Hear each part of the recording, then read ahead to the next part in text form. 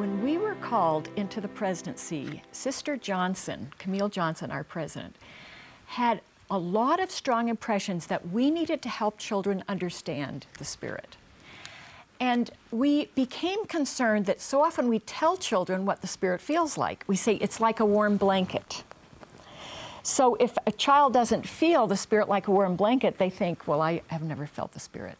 Okay. So if you're in a situation, say singing a primary song, ask the child, what are you feeling now?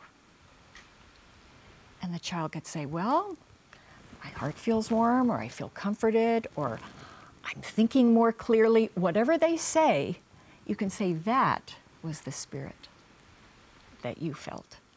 And so children can start identifying different ways they feel the Spirit. We all feel it differently and differently at different times. Mm-hmm.